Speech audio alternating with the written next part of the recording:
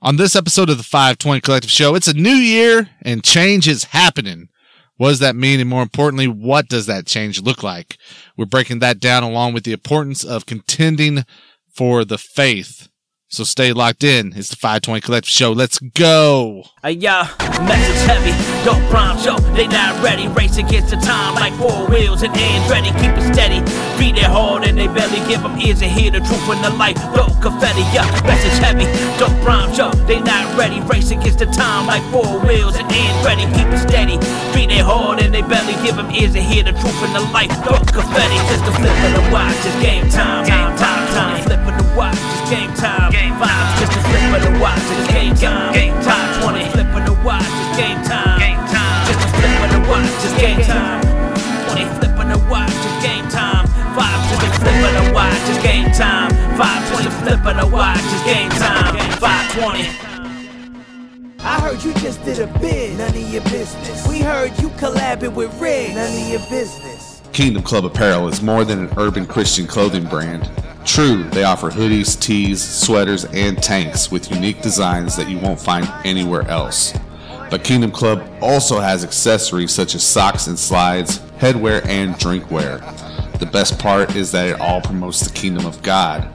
Hit up kingdomclubapparel.com now to get in the club and show them love for sponsoring the 520 Collective Show podcast. Had a kid, none of your business. I heard you just did a bid, none of your business. We heard you collabing with Rig, none of your business. Everyone that's already given up on those resolutions, I see you. And of course, our Substack subscribers. Make sure you subscribe to get the latest delivered directly to your inbox and become a producer of the show by choosing to be a premium subscriber. It's that easy, folks. Let's make it happen this year in 2024. This is Eric Boston. You can hit me up on X at EricBoston3. I got my guys with me. Zero, what's up, man? What's happening? That's all you got?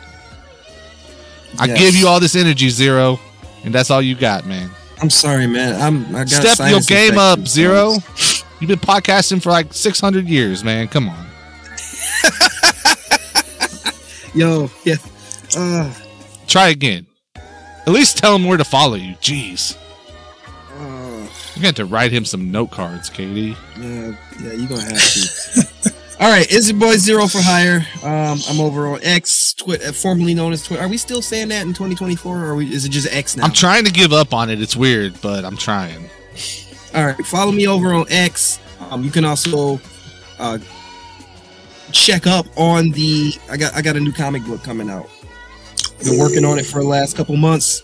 And it's starting to shape up a little bit. We're still in the preliminary phases, but you can get updates and everything like that if you follow me over on Substack. So same thing, zeroforhire.substack.com, or follow me over on X, get all those updates. Yeah, that's what I'm gonna do this year. Instead of making a bunch of songs, I'm gonna work on comic books. Hey, do you, boo-boo? Okay. We're gonna do the real thing, all of it. Comic-Cons, I'm gonna see you. I'm gonna see y'all out there in Springfield. Yeah, let's go, man. Little Rock Comic-Con. KD the Vessel, what's good, man? Yo, you like 2 for 2 tonight so far, bro. Like the whole, all the folks who've given up already on their resolutions, I see you. And then the do you boo boo, you're in your bag already. Dude, there's something wrong with me here. I think it's because I'm just like sleep deprived, man. Like 520 is going through changes. Oh man. Tupac said there'd be changes. Places that we don't normally have. Anyway, and to follow me on X sounds there you like you encouraging somebody to do drugs. So I'm going to hold on. It's the artist formerly known as Twitter at Yielded Man.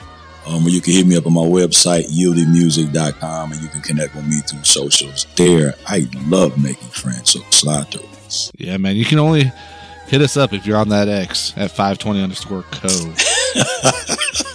So that's what's up, man. Oh, my thoughts and opinions of this show do not reflect those that are currently being promoted how by the station. How you enjoying the new socks you got for Christmas? Fire. That's what you get at this age. Oh man, Christmas. That's true though. Like he's not, as the young kids say, no cap. Stop the cap. Yeah, man. So, yeah, but we're, new year, new us. sort of. Yeah. I guess I don't know what to say when there's multiple people. Boo-boo. But yeah, man. So things are definitely, I don't want to say like drastic, sweeping changes around here, but there's definitely stuff happening. And so with this first episode of the year, we wanted to, just take some time and be able to share some of the things that we've been kind of, talking about, working through, putting in place behind the scenes, where we feel like God is taking us in this new year of 2024. But while some things change, some things stay the same. And what's important, Katie, is that we got to dive into this word, man. What you got for us? Yes, sir. Yes, sir. So, on the backs of that pig that you just wrote in, I'm going to go 1 Corinthians, and we're going to start 13. 1 Corinthians, of course, most generally referred to as the love chapter, where the Apostle Paul kind of breaks down God's idea of love, what it looks like, what it should consist of, what it shouldn't consist of. We find something very interesting here in verse 11. Very familiar scripture, but hopefully what we share with you guys during the show will bring some insight and some revelation to the verse. And so Paul says here, 1 Corinthians 13 and 11, when I was a child, I spake as a child, I understood as a child, I thought as a child, but when I became a man, I put away childish things. Growth, and this is something that we're going to touch on a lot during the show, but growth for a lot of individuals can be painful.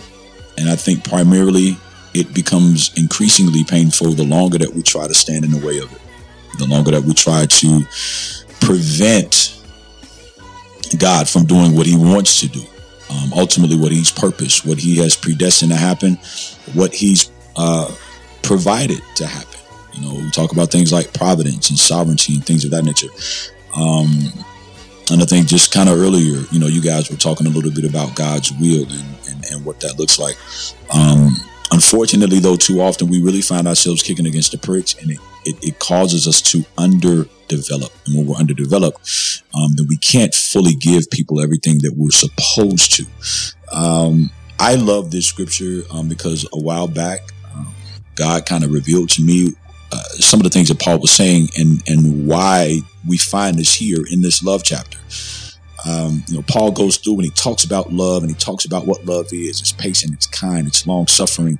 It keeps no record of wrong. It does these things that according to the flesh don't seem right. And then once Paul finishes that list, he gets down here to verse 11 and he's like, when I was a child, I spake as a child, I understood as a child, I thought as a child. So what is Paul saying?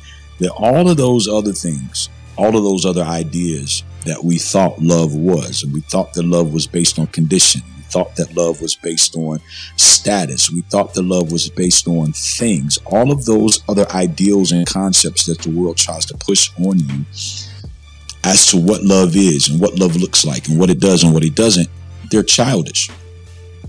When I grow in the Lord, God's idea of love replaces what I've been taught that love was. And that was whether it was intentionally taught to me directly, indirectly, by osmosis, however it is that we learn and we assimilate and gain knowledge to apply.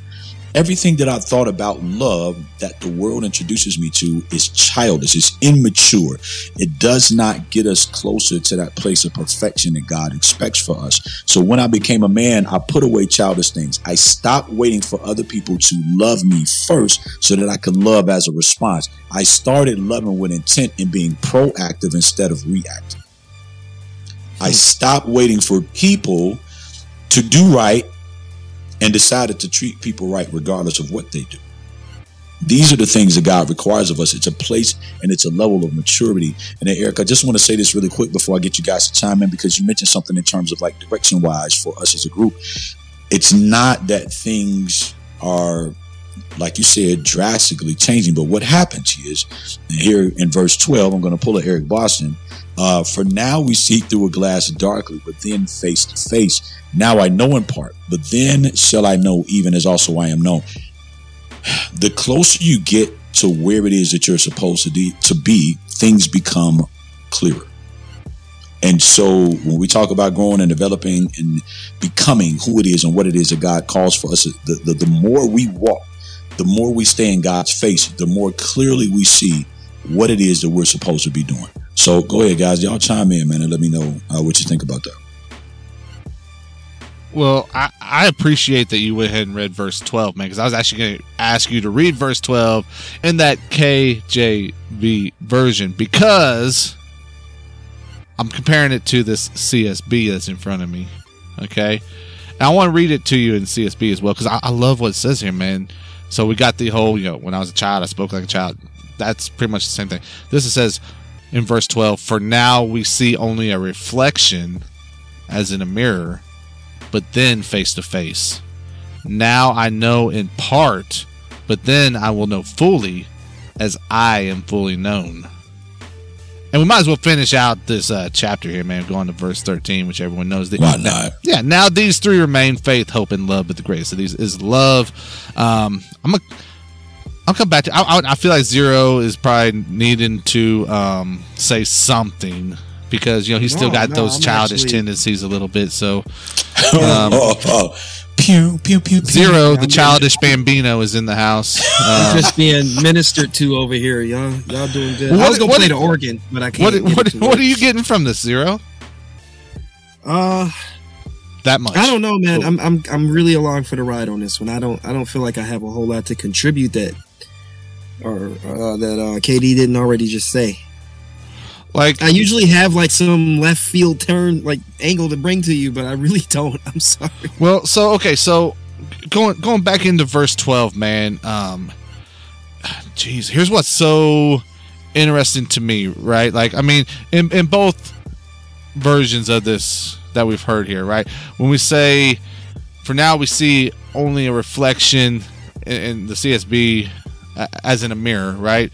Or as Katie said, I believe it was like as in darkened glass, right? Yep, through a glass darkly. Dude, yep. I mean, think about that, man. Like, whenever we look at either one of those, we're getting a picture, a glimpse of reality, but it's not quite exactly right. Right? So it's enough for us to maybe make some assumptions, make some judgments. Or make some adjustments. Yeah. Yeah, right? Because... but we have this promise, man, that when we make that leap, when we leave those childish things behind, right? When God pulls us to where He needs us to be, now all of a sudden we're seeing stuff not through this kind of fragmented reality, but we're seeing it as if we're standing face to face with it. Right? We're knowing that truth. We're knowing God's intent, His heart, His purpose. And it tells us fully, which is crazy, man. That is crazy to me. And not only that, but we know it with a fullness in the way that we ourselves are fully known. Dude, that blows my mind, dude. I came up with the angle. Okay. Welcome to the conversation. Yeah. Thanks for having me. No, I'm looking at this as like as a father watching my kids come into knowledge of these very basic things, even theological things. And sometimes you'll be having a conversation about basic things with people who they know already. They know all the theology. They know the right answers. They know the things to say, the buzzwords, and it comes out in such a way where it's just like they're just checking a box, and they know it better than new believers, like my young children that are learning these things. And so, like, as a father, I have a lot of grace for them, and I'm very excited and I'm very happy when they start to get these things. But it kind of reminds me of like when you expect somebody to just get it, and you're kind of like approaching it lovelessly, and it's just checking a box, and you're like, no, it's this, and you know what I mean? Like when you're trying to have a conversation and they're just reciting Romans back to you, and it's like we're not even having a conversation. Like, I know you know what the right answer is, but I'm trying to talk to you, and there's just zero love in the conversation. I'm tone deaf. It's like there's no humanity there, and I feel like Paul is kind of showing us like how to complete what we already have. Facts. I like that. I think that's a good way to put it. And it's amazing that we can have all of this knowledge, but we can miss when it comes to applying it. And it's just why, you know, we've talked about it before. And I know it's not a popular opinion because a lot of people, you know, chase, you know, a certificate or a degree or a title based on a certificate or a degree from a lot of, you know, seminaries and stuff like that.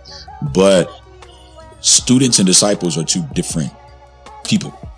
It's not enough to just make great Bible students. Jesus didn't command us to go and make Bible students of all the nations, baptizing them in the name of the Father, the Son, and the Holy Ghost. He said, go and make disciples.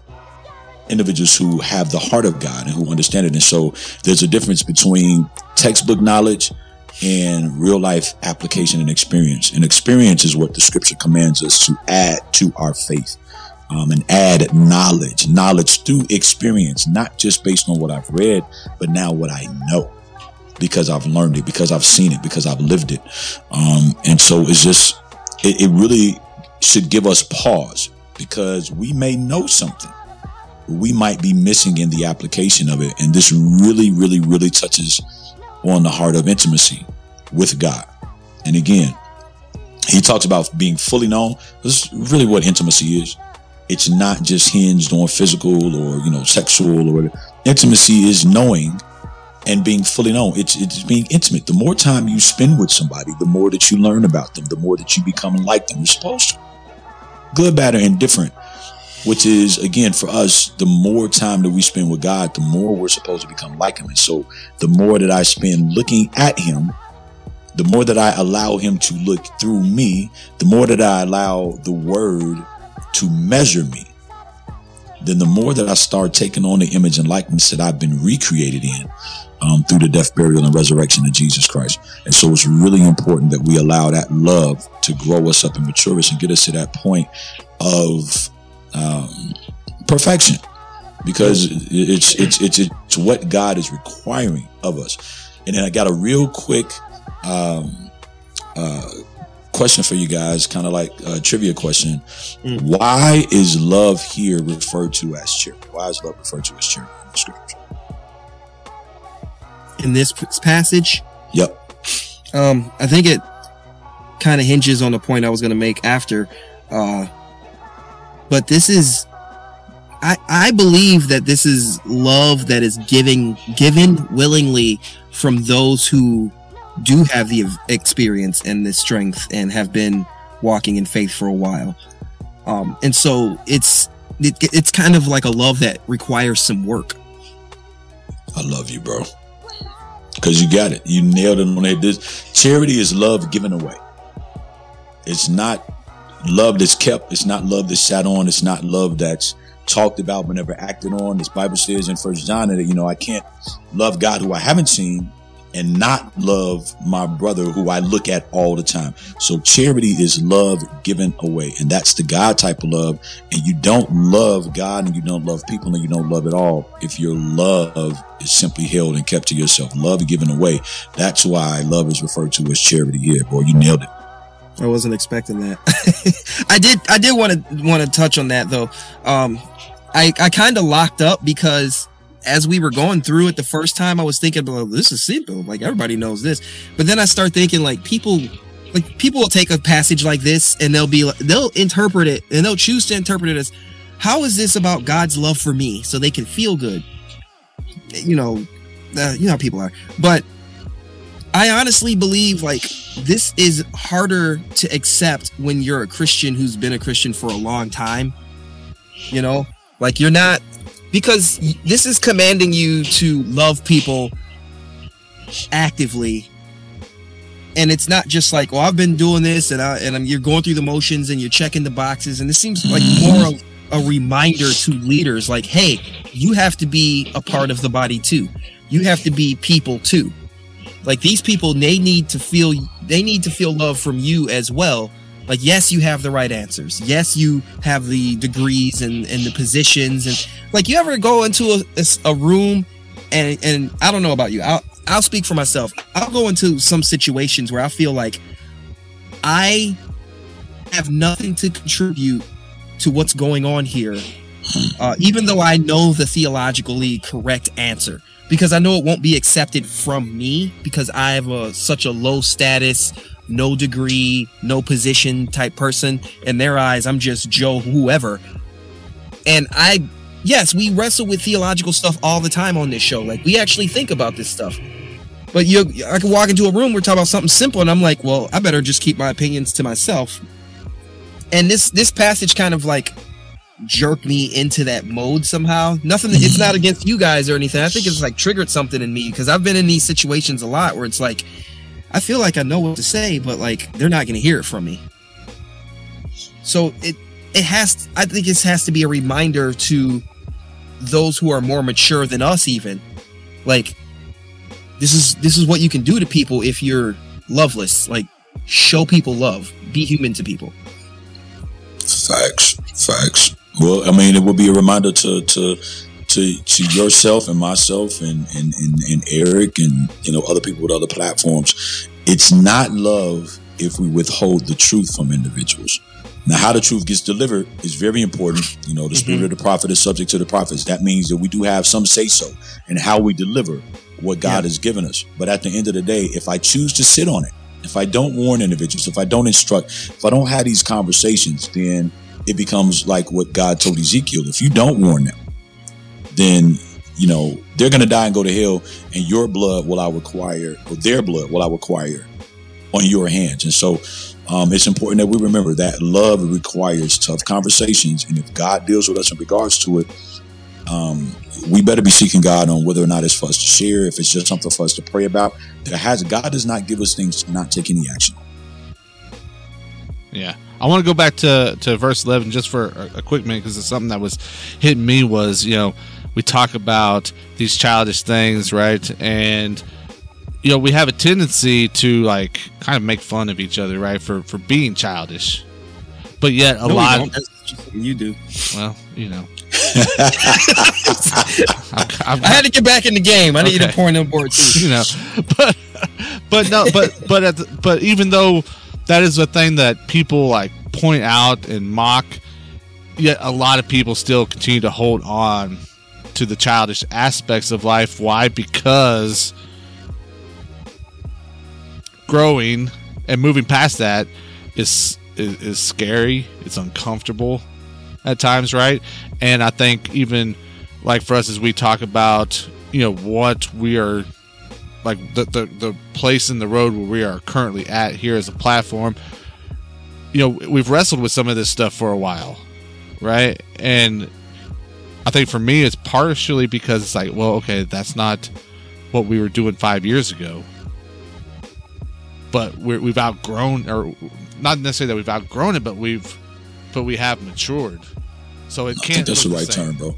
That's the right term. Right? What's up, everyone? It's Darius back again to talk about some releases that made waves in December 2023. Thankful by Third Citizen, Cut Right, and B Needs is a great one with the perfect vibe and a reminder to be, well, thankful. Take Him to Church is an exciting comeback single by Christian rap legends P.I.D. That's Preachers in Disguise. It's a heavy-hitting boom bap track with organ samples, and let me tell you, that song as a comeback does not disappoint. 180 by Intellect featuring K-Drama and DJ Sean P is another great boom bap track with some really killer introspective lyrics from both MCs. Salachi Vaz released her much anticipated album Quasar on December 10th. That's definitely worth checking out. And then finally, Adam, Perry Illis, and Kayla Montgomery teamed up and recruited some killer features for Open Letters, a standout project that just reeks of excellence. Just a reminder that you can always catch more of my thoughts about new music on 520 Collective's monthly music listening show, Dino Nuggets. I'm Darius Mullen,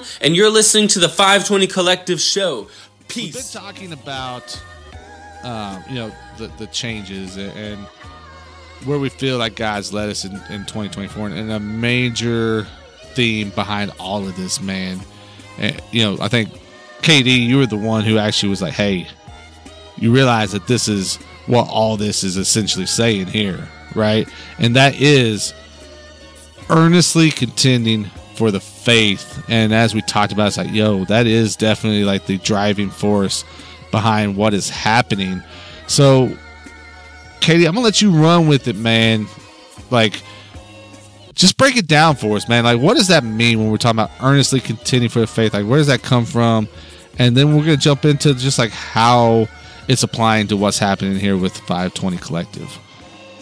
Absolutely. So we're going to just kind of use this as our point of reference. It's Jude. Jude has one chapter, if you want to call it that. In verse 3, just simply reads, Beloved, when I gave all diligence to write unto you of the common salvation, common faith, it was needful for me to write unto you and exhort you, strongly encourage you, that you should earnestly contend for the faith that was once delivered unto the saints. Earnestly contending for the faith is vitally important, because what happens is when there is no, so again, like the scripture talks about common salvation or the common faith, like the one that should generally be taught and passed down and handed down to believers.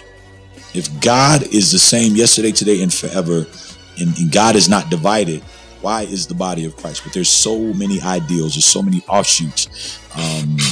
When we talk about like denominations and things of that nature, it's because one person interprets the scripture one way and another person interprets it this way, and they create and they formulate different doctrines that are built on what essentially is opinion. So earnestly contending for the faith is, what does the Bible say about this stuff?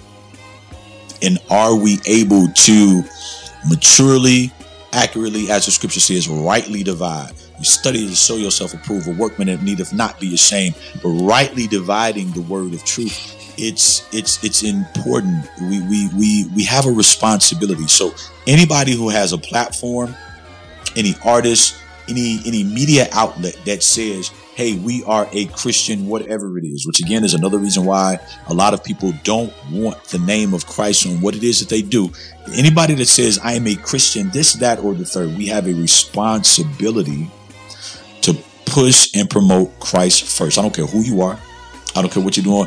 What's the main reason behind this? Jesus says in the gospel according to John that if I be lifted up from the earth, I'll draw all men unto me. So the point of our outreach, the point of us becoming all things to all people, that we might save some, the point of us, using strategy and being wise and getting into these different industries and these different boardrooms and having a seat at the table, the point for us as Christians is to preach Christ, is to share the gospel of Jesus Christ with individuals, is to not just say it, but to live it, to exhibit. So there's a marriage between our words and our works. Earnestly contending for the faith means that we are fighting for what it is that God says is right. And that is a responsibility that we have as believers.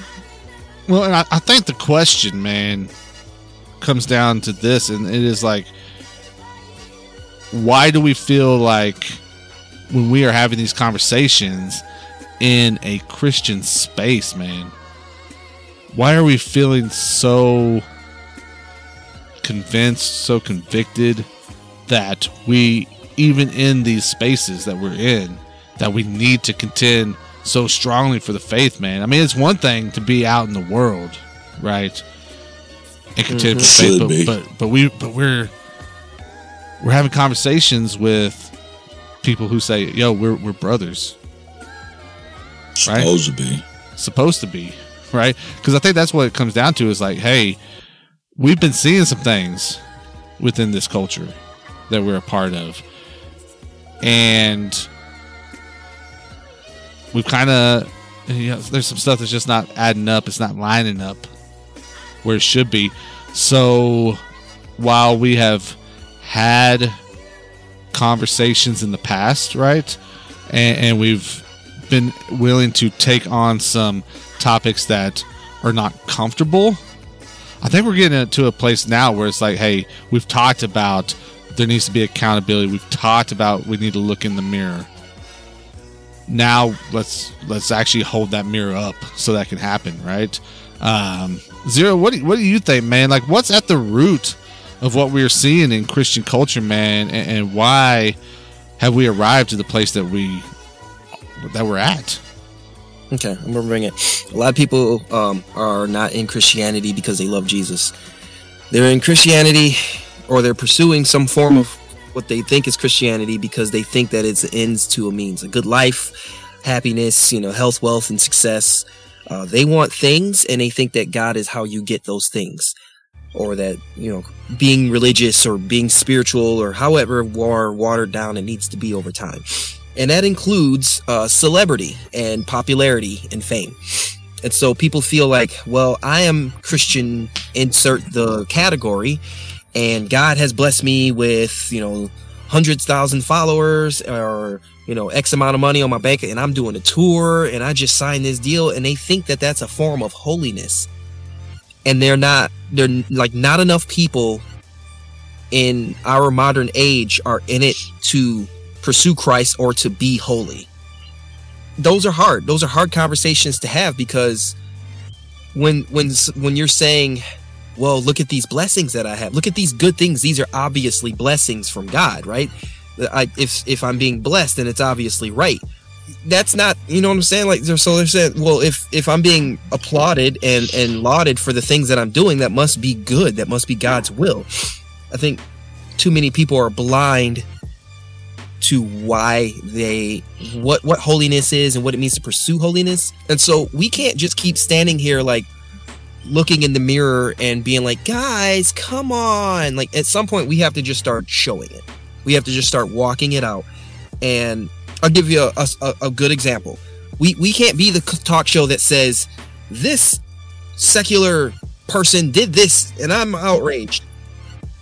Now let's talk about Jesus. Like, we can't keep doing that. Like, we have our own culture. We have our own issues and topics and stuff that pertains even to the secular world. Even when Beethoven, I believe it's Beethoven, came out with "Joyful, Joyful," dun, dun, dun, dun, dun, dun, dun, dun, that was mainstream and it was glorifying God. And he didn't have to explain it to anybody. That's just what it was. And we still know what that song is.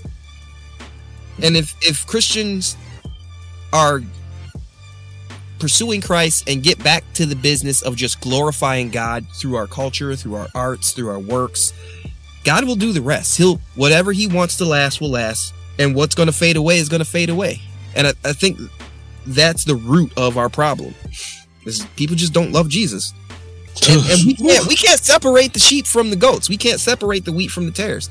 But we can be aware of the fact that people just don't love Jesus. I can't help that. I'm sorry. And like a byproduct of that is that now we're seeing Christianity, not that I don't want to say it's popular, but it's like this fad that's happening even amongst the mainstream, right? Oh yeah, that yeah. But it's because they get horrible representations of what it means from individuals. Again, why do I have this level of influence? Why do I have access to these people, these places, these things? It's not to introduce a watered down version of who Jesus is. I absolutely hate to see artists who have accomplished things from a gospel space, from a Christian space. People only know you because you make music about the Lord. But when you get into these secular platforms like a Breakfast Club or a Club Shay Shay, you use it as an opportunity to talk about the church, to dismiss the church, to dismiss church people. Yeah. But church people are how you got here. Church people prayed for you and supported you. And when you did whatever you did, and you've done things throughout the time that we've known you publicly, church people have supported you and welcomed you back. But now you want to blame the fact that you didn't work with Prince or some other secular artist on the fact that you was concerned about what church people would say about you.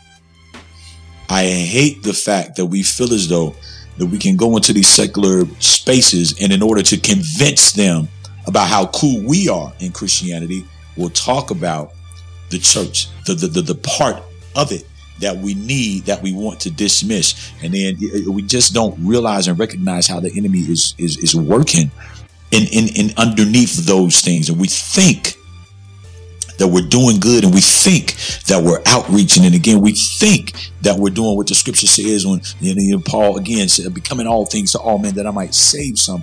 But what you're creating them. The Bible also says that Jesus rebuked the Pharisees because he said, man, y'all will go over land and sea. And I think we've talked about this before, to make one proselyte, one convert, and you make him twice the child of hell that you are. Why? Because you're giving him a horrible example of what it is to be this person, to be this thing, to live this life. And so when we talk about fad, when we talk about popularity, we also have to look at the fact that when we see certain individuals, and we could drop names all day, when we talk about, Snoop putting out a gospel album, why did he feel comfortable enough to do that?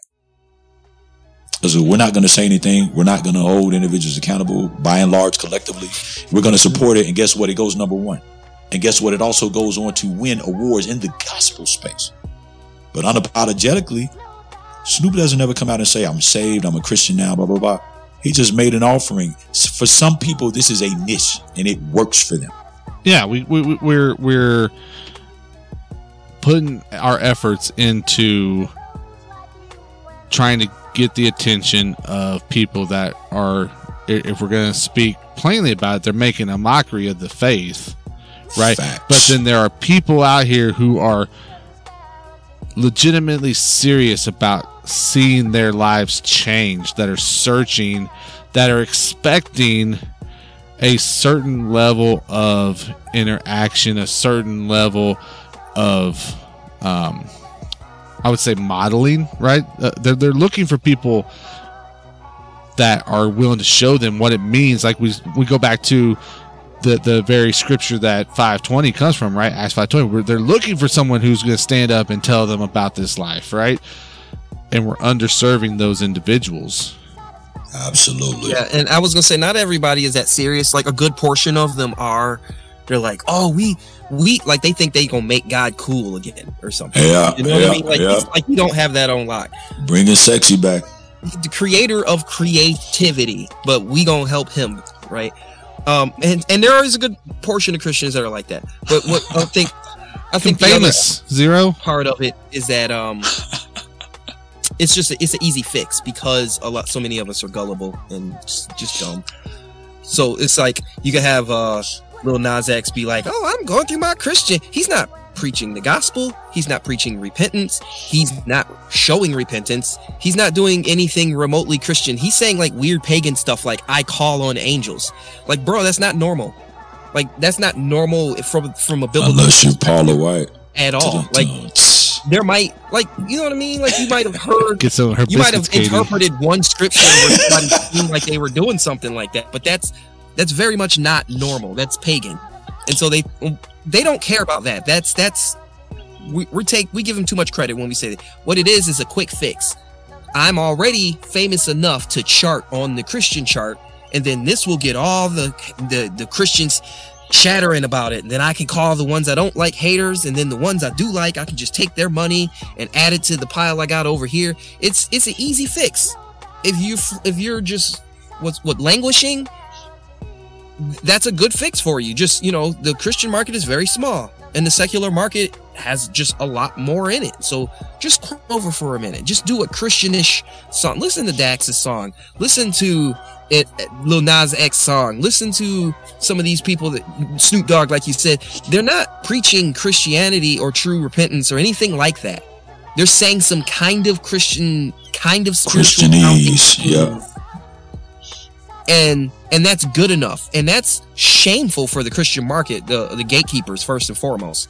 Like, shame on you people for just allowing an active homosexual to come out and just be like, I call on angels. Yeah, let's put that on the Christian market. Like, no discernment whatsoever. That's discernment. Fine, but you want to gatekeep. Now, as long as it's not rappers or whatever. And so, yes, there's a lot of people who are like, who will accept it because they're going to make God relevant. They're going to make God cool, and they're silly in their own right. But it's also the gatekeepers that are silly enough to let this stuff through by not scrutinizing at all. Because I guess we're supposed to just give everybody a chance because the Bible says, like, it's just a non-contextual interpretation of our acceptance for everyone. Facts. And while we love everybody, we don't co-sign everything. And that's something that, again, as saints of God, we really need to step our game up concerning. It's just not about not loving people. But when we talk about accepting things that are contrary to what we believe, who are you going to choose? Are you going to choose Jesus, or are you going to choose people? At the end of the day, if you choose people in an effort to serve people, you are actually allowing them to be your master, because whatever it is that you bow down to is what you serve.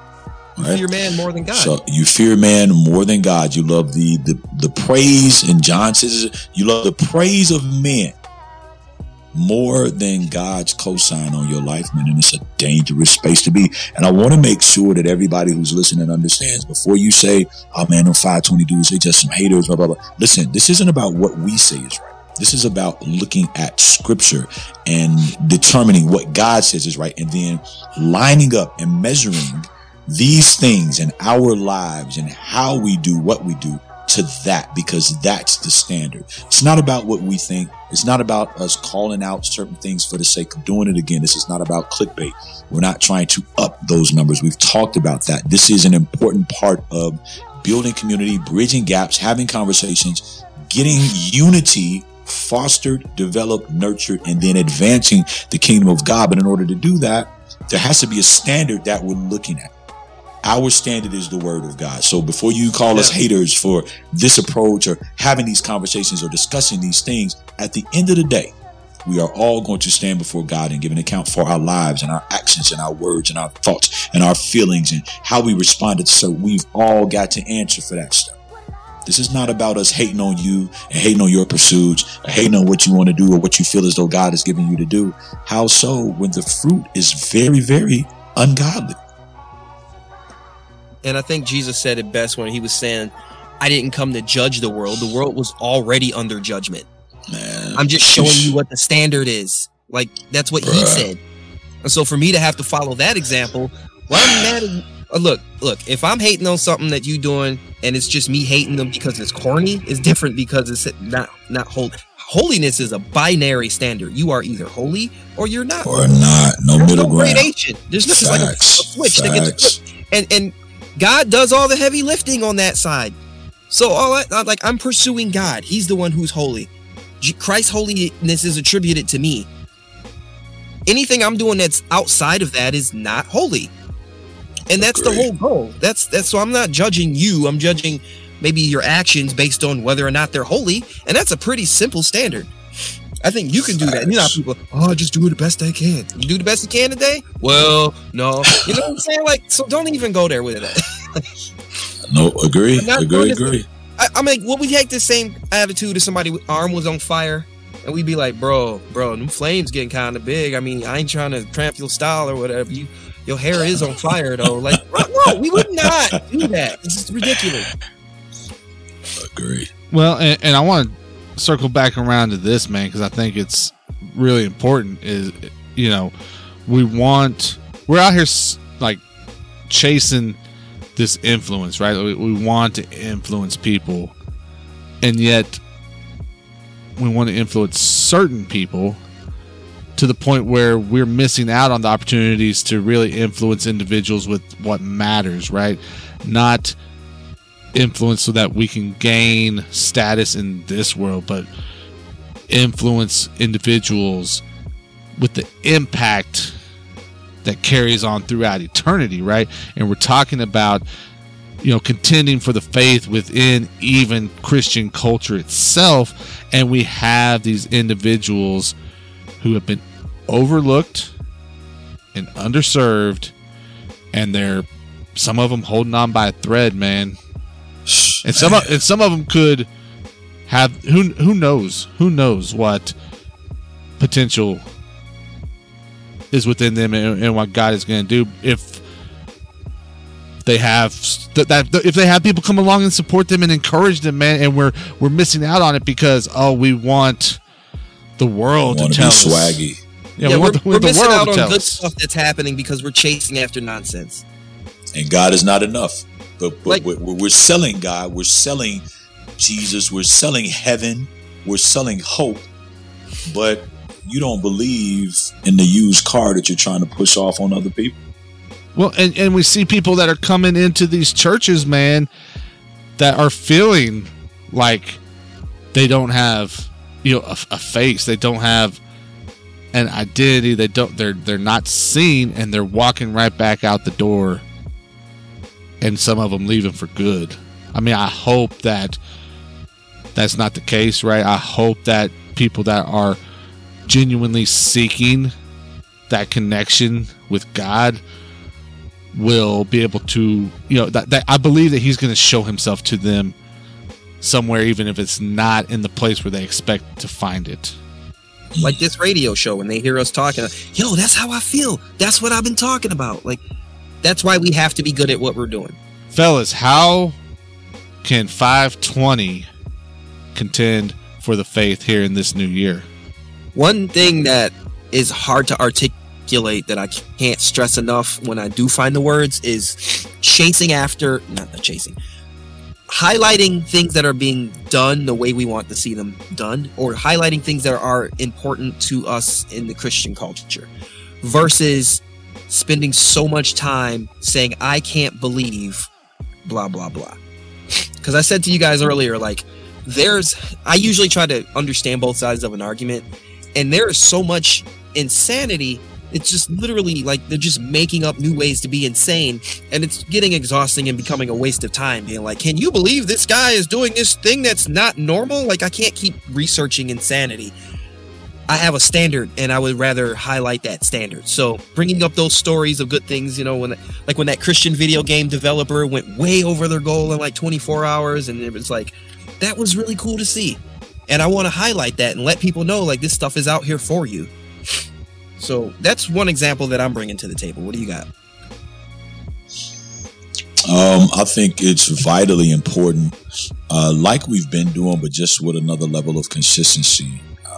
Having discussions, man, that are intentional yet still organic. So that means that there's a purpose behind the discussion that we're having. That doesn't mean that we're trying to control the conversation, if you will. And so again, we mentioned it, making sure that the lines of communication are open, because we sit down, you got two saints of God, whether it's a guy and a guy, a girl and a girl, a girl and a guy, a husband and a wife, an uncle and a nephew, a parent and a child. If we're both saints of God and we have a disagreement, a dispute, or what have you, what's the common denominator? What's that thing that's supposed to guide us and we come together towards the middle? That's the word of God. So if we're finding issue or error in something that someone is or isn't doing, that we're supposed to be able to bring that to scripture and test it and try and make the necessary adjustments according to that. And so having those conversations, having those discussions, using our voice as a means to, like you said, Zero, call attention to certain things, and making sure that, the voice of God gets heard in different things. And I know that sounds weird and crazy. I love reformers, but please don't come for me when it comes to this.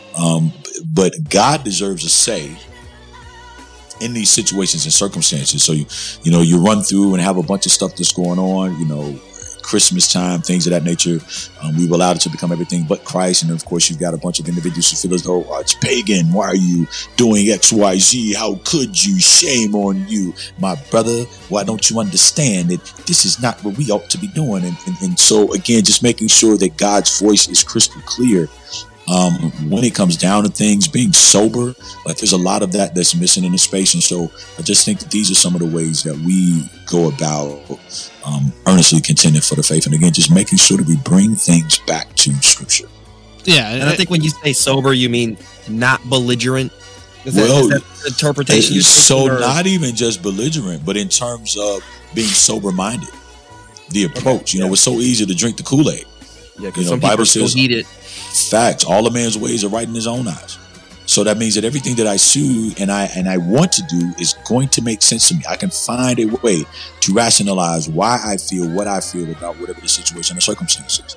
Everything that you want to do, you can find a way to make it make sense to you. And that's a setup.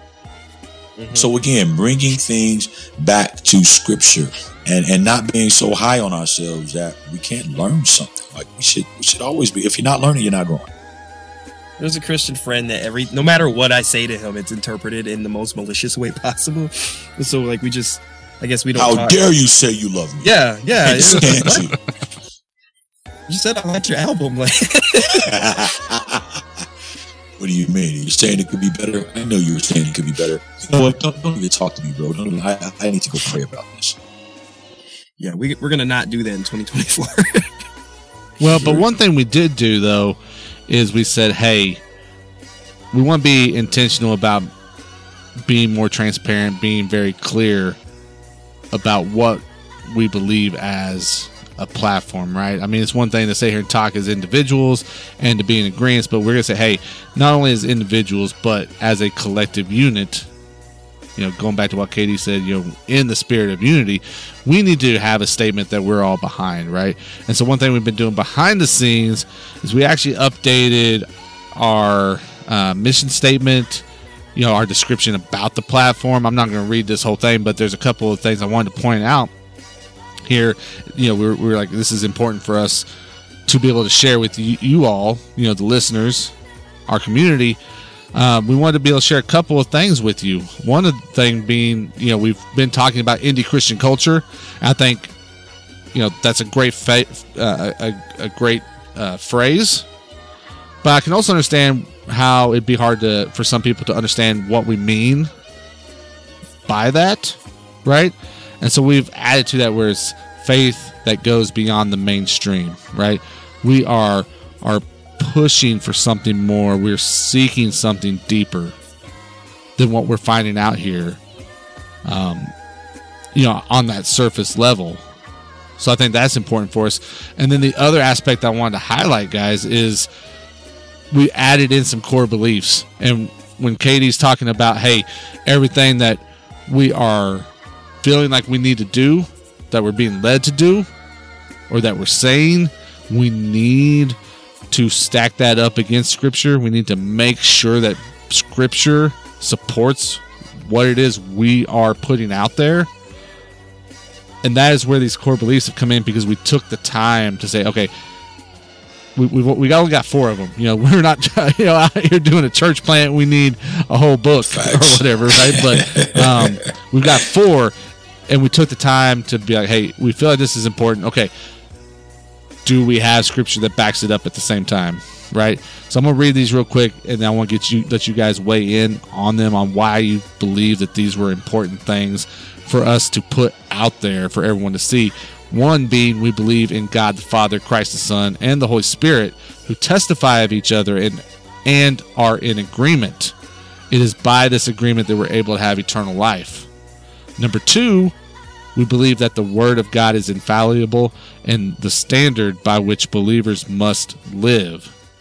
Number 3, we believe in the importance of biblical unity as demonstrated throughout the Gospels, and strive to point the hearts of the children back to the Father.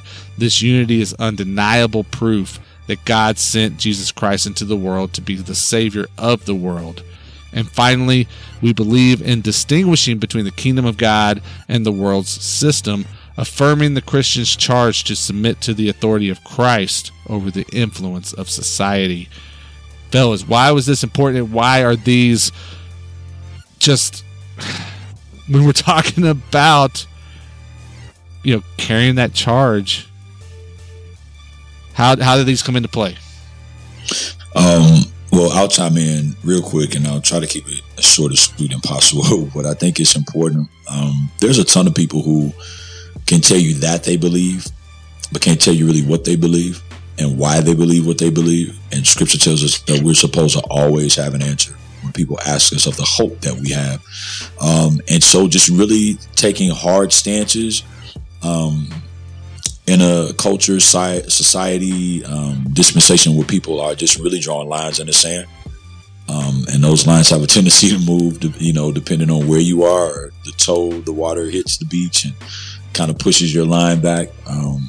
It's important that for us as believers, and for us as a platform of believers, by believers, for the body, that we take some hard line stances and positions that, again, line up with Scripture, so that for us, you know, it's reassurance, and for, you know, our listeners, our audience, people who are engaging and interacting with us. You come to 520. We want you to know what to expect. And we pray that you get what you expect, maybe even more than what you expect when you come in contact with us. But our goal, again, is to make sure that God is glorified. Having, like KD said, an articulated beliefs on at least a few things, we can at least strive for those few things. We don't have to get it perfect. We don't have to get it across the board. Like you said, we're not planting a church.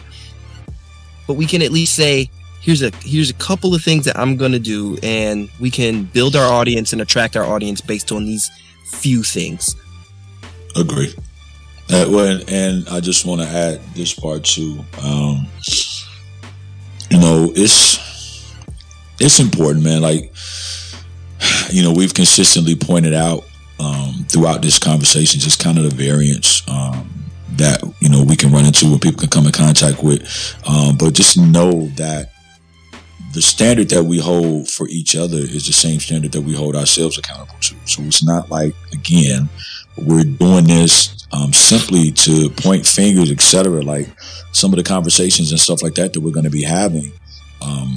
Those, if the word isn't catching you first, like if you're going to minister a message, if it's not ministering to you, then how is it going to really minister to other people? Like we're holding ourselves accountable to the same standard, which means that as we continue to go and do what it is that God has called for us to do, we're going to continue to grow. We're going to continue to be sharpened by the iron that we use to sharpen us and to prayerfully sharpen you guys. So again, it's not from a place of a pedestal. It is from a place of or a posture of surrender that we push forward in this. Yeah, man. And so when we look at these core beliefs, when we think about earnestly contending for the faith, and we know that there are people out here who are being underserved, we felt like we had a real opportunity when it comes to this new season of the show, man. And Zero actually brought some stuff to the table. He's like, hey, check out this list, man. This isn't how Zero actually talks, but I'm taking creative liberty here. So, but I mean, I could let him explain it, but I'm not going to.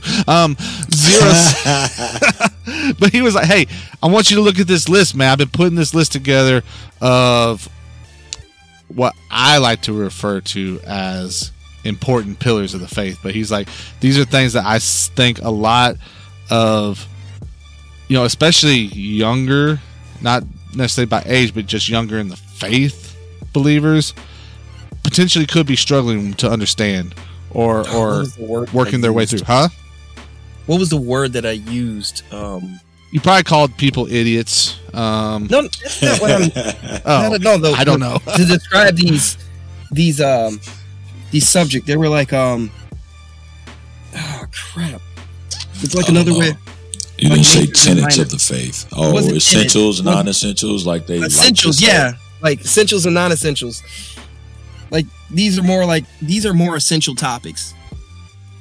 Yeah. And so a little sneak peek for y'all here on the first episode of season 6 in my KD voice. A little sneak peek is that this season we're going to be tackling some of these topics, man, diving into them, and hopefully doing so in a way that makes them a little bit more easy to digest. There you go. Approachable, for sure. Yeah, so Zero, I guess let me actually let you talk, since these were, this start with the list that you kind of put together, man. You can maybe give a few topics just for examples of what's coming up, man. But just talk about why these particular topics, really stood out to you, and what you're hoping happens over the course of 2024. Okay, so the reason I feel like they're essential things for a Christian to understand, or at least to have worked through them, even if you get to a place where you can't conclude an understanding, is these are all, in my understanding, these are all tied to examples of big things and big events that are going to happen through your life. Questions that somebody's going to ask you, big events that like one, where is it? Theosity. right? Or theodicy. Theodicy is the question of like, why does God allow bad things to happen to good people? Why does God allow suffering in the world if he's an all good God?